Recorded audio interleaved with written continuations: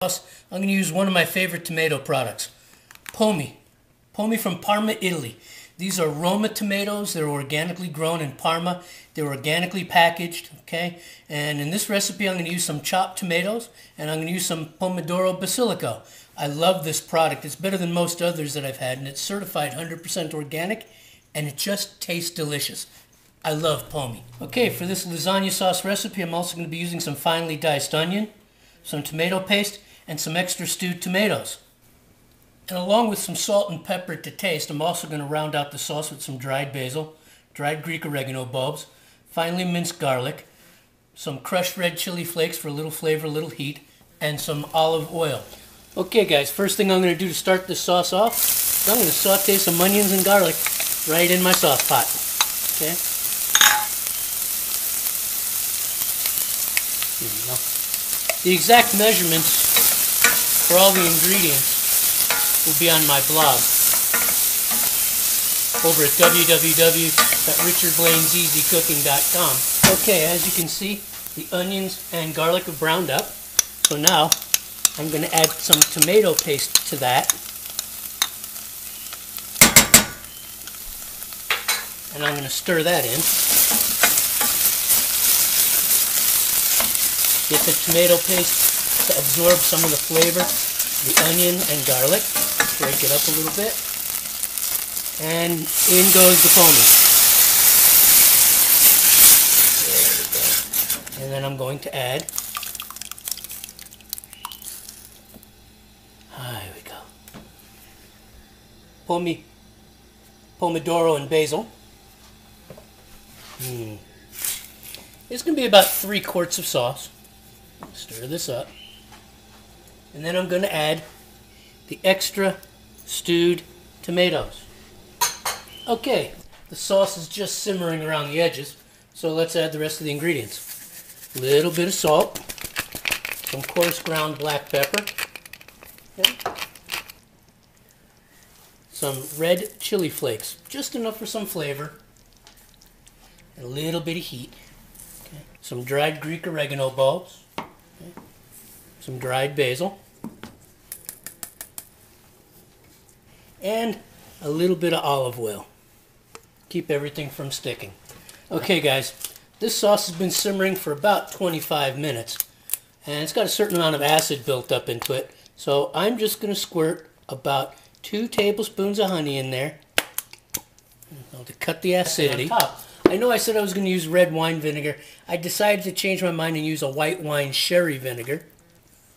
And the sugar from the honey, the sweetness, will cut the acidity of the vinegar and of the tomatoes and just allow the lovely flavors of all the ingredients to come through. Okay guys, now on to our ricotta cheese mixture. This is about 1.5 pounds of room temperature whole milk ricotta cheese. And to that I am going to add 2 beaten eggs. And I'm going to add some mozzarella cheese shreds. To that, freshly ground Parmesan cheese. Now, I'm going to add a few more things to this. Minced garlic, some Italian spice mix, a combination of salt and black pepper. I'm going to mix this up, and you'll see what it looks like in just about a minute. Okay guys, there you have it.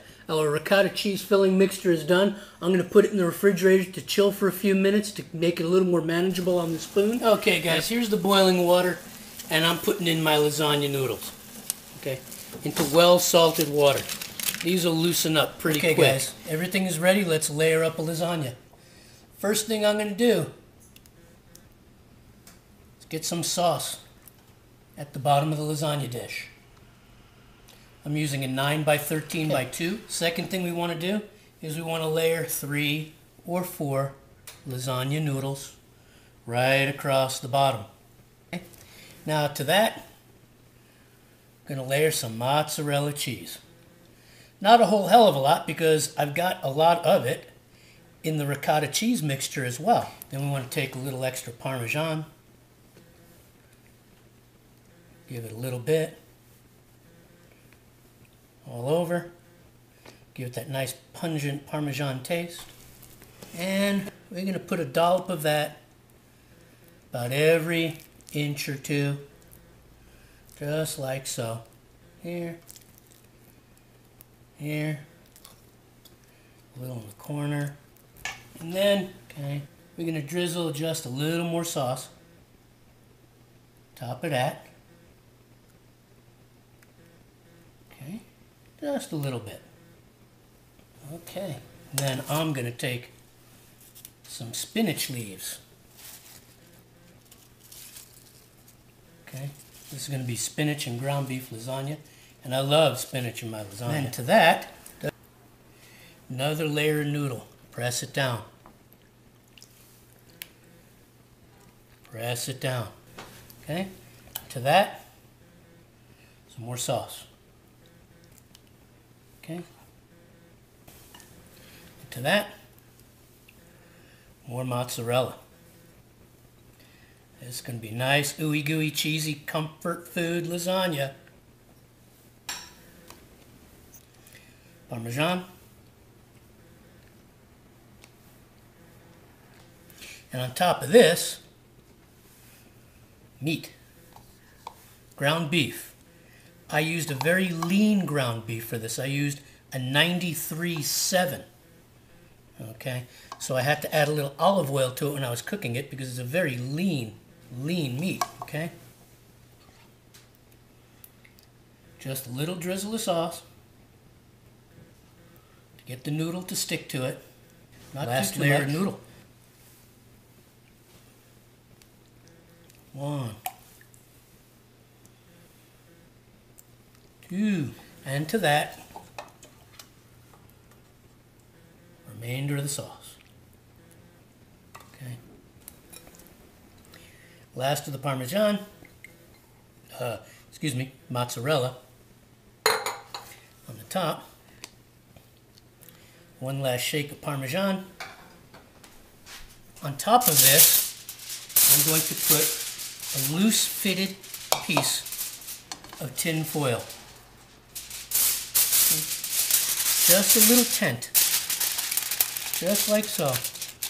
Here and here on the handle, bent in a little bit on the corners. Okay. Not making much contact with what's on it. Okay. Just a nice little tent. Alright. This is going in the oven at 375 for 45 minutes, and I'll see you when it's all done. My easy spinach and ground beef lasagna. I count 4 layers in there. I'm going to let it cool and set, and then I'm going to eat my